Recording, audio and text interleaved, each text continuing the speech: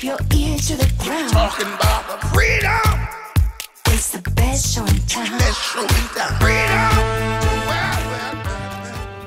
Hey, it's part 2 of Is Your Bike Ready? This is a 1997 Honda. It's kind of a mechanic special, right, Yep. Logan? We would call this mechanic special. It needs a little TLC. So Logan is our specialist here for part 2 of this series. We're going to start with what?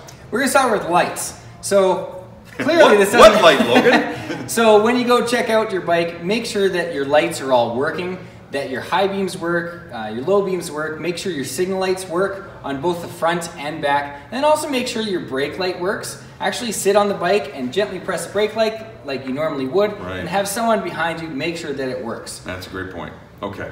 While we're here, we're actually right next to the fork seals. So when you're looking at the lights and everything else, take a look at your physical fork seals. Look at the seal itself.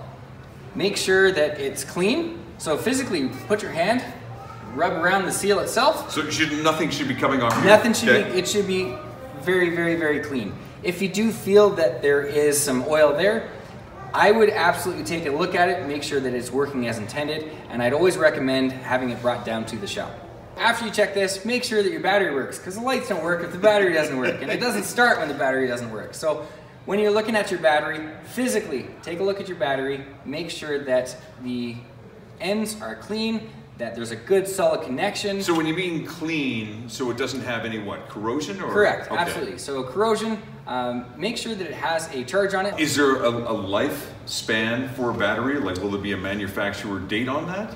Well, or... it depends on the battery and the quality of the battery, okay, and if you properly maintain your battery. So your battery wants to always have a small little charge on it. So I would definitely recommend picking up a trickle charger and making sure that your battery lasts a long time. If you don't do that, then your battery won't last nearly as long as if you properly charge it and keep it on a small charge at all times. Well, Logan, we appreciate this. Some advice to get back on the road and safely get back on the road. Yes. That's the key. And bottom line is, and I'm sure you would agree, if you're still not sure, go to one of the manufacturers. A lot of them have a service where they'll actually pick up your bike. True? Absolutely. And if you do that, then you feel a lot safer on the road. Thanks for your time, man. I appreciate this. Anytime. That's cool.